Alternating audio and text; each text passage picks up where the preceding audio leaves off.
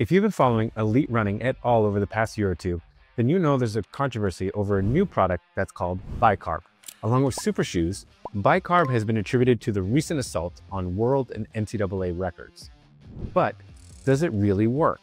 Or is it just another overhyped product like beetroot just was a couple years ago? Well, that's what we're going to explore in this video. We're going to look at the research, and we're going to break down what exactly Bicarb is and what it's theorized to do. 2, we're going to look at the research and why it's only now becoming popular. 3, we're going to dig into the more recent scientific literature to see if there's any merit in its effectiveness. And 4, we're going to provide practical strategies that you can use if you want to try it. My name is Jeff Gaudet, and I'm the founder of Runners Connect. I'm a former professional runner, and I've been coaching adults and recreational runners for the last 15 years. My writing and lectures have been featured in Runner's World, Competitor Magazine, and many, many more. So join with me today as we dive into the research on Bicarb. So what exactly is Bicarb? Well, Bicarb is a common shorthand for bicarbonate of soda, which is almost more commonly known as baking soda or sodium bicarbonate. Yes, this is the same exact white powder that you usually associate with as a leavening agent for your baking. Interestingly, while it's only recently gaining popularity, bicarb loading has actually had a long history in sports science, generally and in running in particular. That's because sodium bicarbonate is a salt that breaks down to form sodium and bicarbonate in water. This makes the solution alkaline, meaning it's able to neutralize acid. Thus, taking a bicarb supplement was originally thought up as an almost comically simple solution to the problem of fatigue. If lactic acid causes fatigue, then taking bicarb will neutralize that acid. Now, while we know that the problem of fatigue in running is a lot more complex than just lactic acid, the surprising thing about bicarb supplementation is that it actually worked. Well, it worked on paper. So let's start by taking a look at the early research on why it worked and why it quite didn't. A wave of positive results from the studies in the 1980s and 1990s showed that taking a high dose of bicarb just before a hard anaerobic effort, like running a mile all out, improved performance in sports like running, swimming, and cycling. But after this initial wave of interest, bicarb became something of a poster child for a supplement that worked in the lab, but whose real-world side effects were so irksome that it just wasn't going to work. You see, the trouble with bicarbonate is twofold. First, it is a strongly alkaline supplement. So just like baking soda reacting with vinegar, bicarbonate reacts with the acids in your stomach, changing the chemical environment of your digestive tract. Second, the traditional dose of bicarb was very large, sometimes as upward of 25 grams, which amplified the gut-disturbing effects. The result is what physiological researchers delicately call gastrointestinal disturbances, which really just comes down to nausea, flatness, vomiting, bloating, and diarrhea, all recurring right before you're about to start a big race or workout. A professor I had in graduate school once told me stories of some of the early work on bicarb loading in swimmers who would leap out of the pool after their time trial just to make a mad dash to the bathroom. Now, let's talk about why you're probably currently familiar with bicarb, which is the Maurteen bicarb system. On account of these side effects, bicarb was not widely known outside of sports science research until 2023 or so, when a sports nutrition company called Maurteen launched its bicarb system, a new take on bicarb loading. Now, Maurteen already was known for sports drinks and energy gels that claim to use the hydrogel compound to speed up carbohydrate absorption, and then they applied that same technology to bicarbonate. The launch of this new system, plus flashy press releases and media spotlights claiming of up to 80% of track athletes in the Paris Olympics would be using it, created a huge amount of buzz around bicarb and in general. Now, the Maurteen bicarb system doesn't claim to enhance the effectiveness of bicarbonate itself. All it does, according to the company, is make 2 tweaks to reduce the gastrointestinal problems that have normally been associated with it. First, instead of a raw powder, the bicarbonate is pressed into miniature tablets, resulting in less surface area to react with the stomach acid.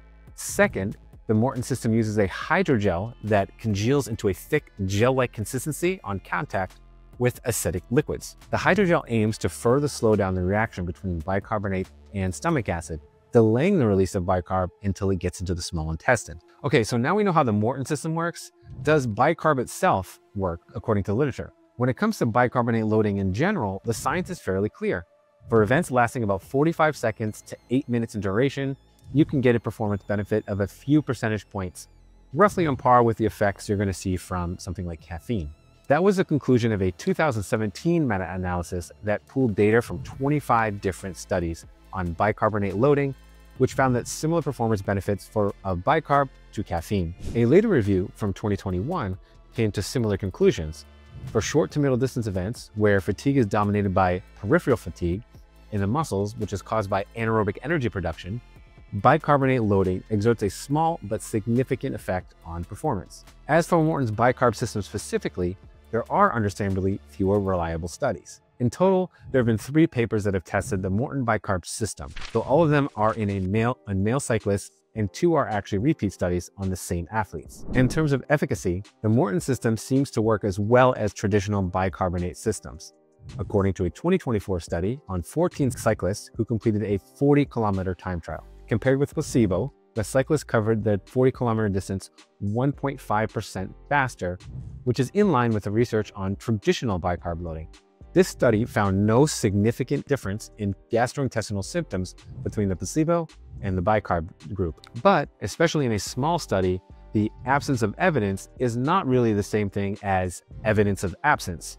The study might have just been too small to see an effect on stomach problems, and the paper did not directly compare traditional bicarb with Maurteen system. Luckily, we do have one study that did do a direct comparison, which was a 2024 paper, which looked at 12 scientists who completed a progressive exercise test either after taking Maurteen bicarb or a traditional bicarb supplement. The paper found significantly lower gastrointestinal problems in the Maurteen group, but similar blood levels of bicarbonate, suggesting that the bicarb was indeed making its way into the bloodstream while using the Maurteen system. That same research group separately published data from a subset of 10 of these 12 cyclists who returned for 2 sets of 2x4-kilometer time trials after they completed taking either the Maurteen bicarb or the sodium chloride, i.e. table salt supplement. While the cyclists did improve their performance with the bicarb supplement, this experiment also isn't quite what we want, which is a head-to-head 3-way comparison of Maurteen, traditional bicarb, and a placebo. So now let's look at practical strategies for using bicarb for runners. So does Maurteen's bicarb system live up to the hype? Well, the truth is we don't really have enough data, but there are 0 studies on Maurteen's bicarb system in runners and 0 studies on women in any sport. That said, here's what we can infer from the current research. First, bicarb loading as a general strategy does have solid evidence to support its efficacy in events lasting from 45 seconds to 8 minutes. Second, you can probably argue that the benefits would carry over to championship-style sit and kick races lasting up to 15 or even 30 minutes if you're an elite runner. But for longer races, such as the marathon, any benefit is far less clear, and there's been real known research that has shown that it will improve your marathon times.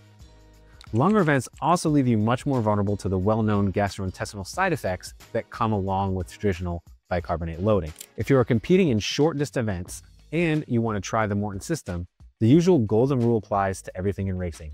Try it out in a workout first. The usual research-backed protocols involve taking 300 milligrams of bicarb per kilogram of body weight within 1 to 2 hours of your workout or your race. In all likelihood, runners vary in their degree of susceptibility to gastrointestinal problems.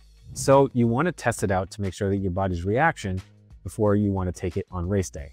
As for VO2 max and short threshold sessions, you're likely to see performance benefits during your workout. This may even translate into race results if you've been able to work out at a higher level, but the end impact on your race might actually be minimal. Again, this is something that I think research could really dive into to see whether those performance benefits in workouts can translate into races. Now, I hope you enjoyed this look at the research on bicarb. Let me know in the comments if you've tried anything like bicarb before and what's been your experience. Thanks for watching with me today, and we'll see you later.